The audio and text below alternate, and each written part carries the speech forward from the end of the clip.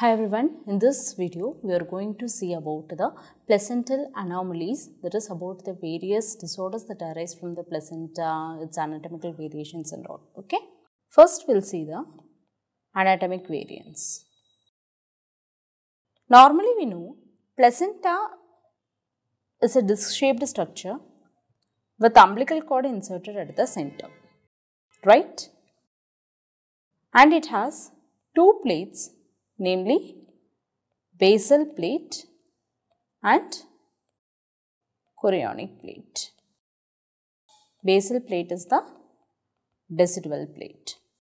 Okay. Now, some of the variants include bilobed placenta.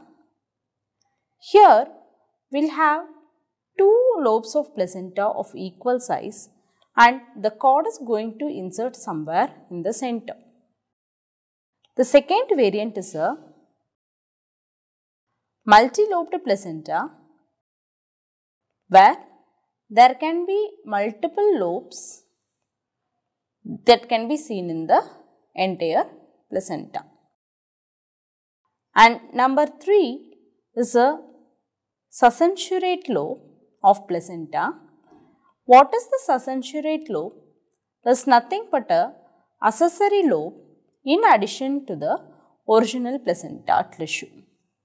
For example, if this is the placenta, there is an additional lobe that is present within the membrane itself and this is not attached to the placenta. So, there is some gap between the two lobes, but this lobe is invariantly smaller than the normal lobe of placenta. Next one is a battledore placenta. Battledore placenta has a different kind of umbilical cord insertion. Normally we know the umbilical cord inserts at the center of the placenta, right? But what is happening in the battledore placenta is this cord is inserted at the margins. Okay. So, for example, this is the normal insertion of placenta, whereas in battledore placenta it is inserted like this. Next one is the velamentous insertion of the cord.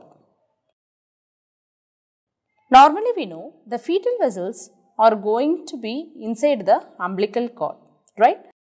But what happens in velamentous insertion is the fetal vessels remain exposed outside like this. Okay. So, when this exposure is happening, when the fetal head is descending down, okay, when the fetal head is descending down, the fetus itself can compress these vessels and it can result in stillbirth or fetal heart rate decelerations and excessive bleeding. And remember, mostly the bleeding in case of abruption or placenta previa or from the mother. But in this case, this bleeding is of fetal origin and this condition is known as vasa previa. The next type of placenta is placenta membranacea. In this, the villi are distributed throughout the membranes covering the placenta.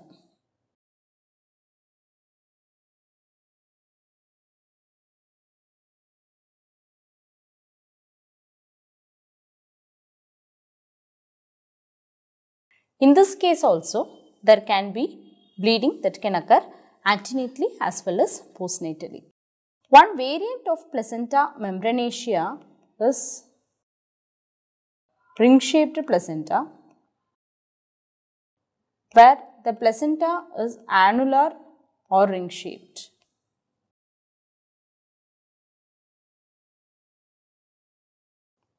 Ring-shaped.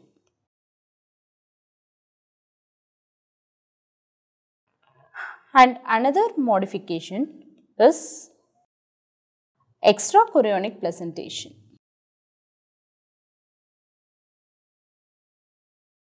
What happens in extrachorionic placentation is Normally we know there are two plates forming the placenta, the basal plate and the chorionic plate. In this extrachorionic placentation, the chorionic plate is very much smaller than the basal plate. Okay. So, this can be of two types again. Number one is circummarginate placenta, where there is a fibrin deposition at the edges, but that is a smooth transition. Another type of extrachorionic placentation is circumvallate placenta, and here there are folds of membranes arising like this. So, both the amnion and chorion, and inside this there can be fibrin deposition or blood collection and all. Okay. Usually this transition is not smooth.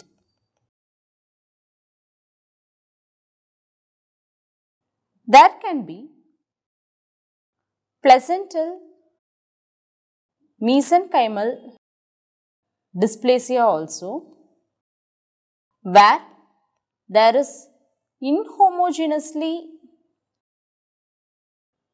thickened placenta.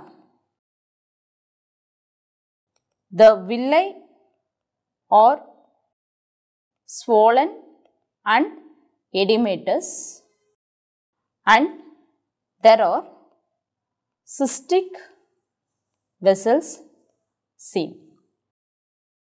What is placentomegaly? That is when the thickness is more than 4 cm, but this is a homogeneously thickened placenta. Okay. So, we will see the pictures for better understanding. So, this is a bilobed placenta where we have 1 and 2 lobes, okay, and the cord is coming and inserting in the center usually, or it can attach to either of the placenta also. Then there is a succinsurate placenta, okay, where there is a small accessory lobe attached to the original lobe of the placenta. And next one is placenta membranacea. See, the villi are completely distributed over the membranes here. And this is a ring-shaped placenta or zonary placenta, which is a modification of placenta membranacea. There can be deficient of the placental tissues at sites. And next one is a fenestrated placenta. In this placenta, what happens is basically a central lobe of the placenta will be missing. See, this is very light in color. Okay, so this region is light in color, means some of the lobes here are missing. Okay, so that is a fenestrated placenta. And in fenestrated placenta and succinsurate lobe placenta, what happens is there can be retained placental tissue that can lead to secondary postpartum hemorrhage, or there can be atonic uterus, okay, and it can also leads to endometritis. Okay. So, this is battledore placenta. See, this is the placenta and there is a marginal cord insertion. So, basically this is a battledore placenta, and this placenta again this is a accessory lobe. Okay. So, this is a succinsurate placenta. Okay. So, this is an extrachorionic placentation. So, normally the chorionic plate and the basal plate are of the same size. What happens in extrachorionic placentation is that chorionic plate is going to be smaller than the basal plate. See, so this is the chorionic plate size, this is the basal plate size. They are going to be smaller. And in circummarginate placentation, this transition is smooth. Okay, only fibrin deposition is there, and there is a flattened peripheral edge. Okay, whereas in circumvallate placenta, there are folded membranes with fibrin and hemorrhage. Okay, so the membranes are folded here. Okay, and this is filamentous cord insertion. See, the normal umbilical cord insertion is all the vessels are contained inside the umbilical cord itself. What is happening in the filamentous cord insertion? See, there are exposed fetal vessels, okay, that are seen outside the umbilical cord. Okay, hope you would have understood about the variants of placenta now. Next one, we are going to see about. Next one, we are going to see about the placental deposits. Normally, calcium can deposit in the placenta at the basal plate side, okay, and this can happen with increasing gestation, smoking, etc. Okay, we'll see placental deposits. Mostly the deposit is calcium and it is deposited in conditions like increasing maternal age or increasing gestational age, smoking, and when there are conditions with maternal calcium levels increased. Okay, so what is going to happen is there will be 4 stages of maturity of the placenta. In the first stage, okay, there is echogenic areas that are randomly dispersed in the placental substance and only subtle indentations of the chorionic plate is seen. Okay, in the second stage, the basal echogenic densities are present, but this small indentations are now going to get deeper and these are basically seen as comma-like indentations or basophilic stippling. And in the second stage, what is going to happen is the basal echogenic densities are present and these indentations are going to increase deeper and they are basically seen like comma-like densities. And in stage 3, the echogenicity is spared or there are fallout areas, okay, so that is fallout areas present and indentations of the chorionic plate are going to get even more deeper and irregular densities with acoustic shadowing are present, okay. So these are the 3 stages of maturity of the placenta and if stage 3 is seen before 32 weeks of gestation, then it can result in adverse perinatal outcome and there can be FGR or there can be perinatal or stillbirth, perinatal death or stillbirth. Placental perfusion disorders can occur at 2 sites as we all know. Either it can occur at the villi or it can occur at the intravillar space. So, in the villi means the fetal circulation is going to get compromised and in intravillar space means it can affect the maternal circulation. So, in which conditions the maternal circulation can be compromised? If there is any fibrin deposition that is happening, okay, say if there is a perivillous fibrin deposition. Now, this can be seen grossly as yellow, round, film blocks and there can be infarction that is happening in the placenta also. Then the placenta will be seen as a yellowish white infarcted area and this infarction can result when there is maternal alloimmunity. Also there can occur hematomas in the placenta. Basically, there can be a retroplacental hematoma that can be seen in abruption and there can be marginal hematoma that is seen at the margins of the placenta,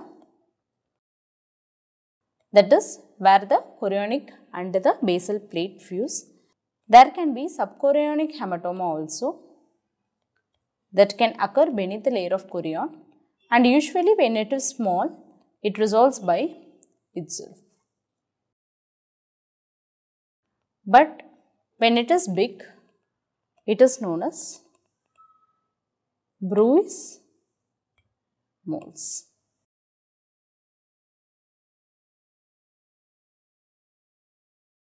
Fetal circulation can be affected by thrombosis in the villi,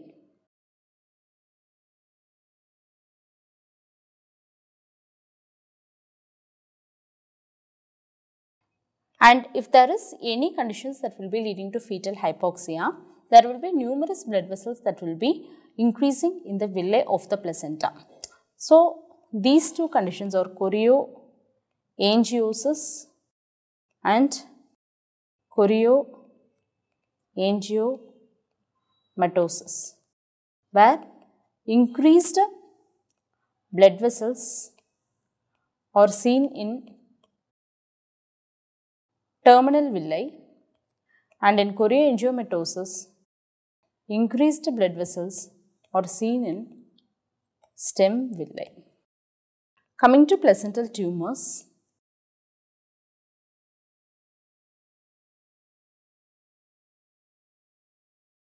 placental chorioangioma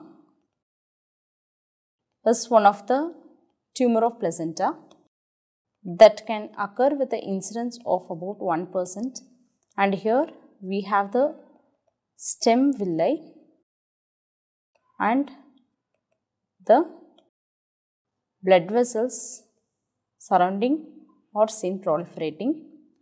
See, and usually if you see, this is a picture of chorioangioma. It is usually seen in the chorionic plate and it extends into the amniotic cavity. If you see in USG, this is seen as a hypoechoic structure with increased vascularity. More than 4 centimeter of the mass can result in adverse outcomes. Differential diagnosis include hematoma, fibroid, etc. Not only this, there can be metastatic tumors that can come to the placenta also, and they can be leukemia, lymphoma, etc. With this, we are completing the disorders of placenta. With this, we are completing the discussion on placenta. Until we meet in the next video, take care, happy learning and bye-bye.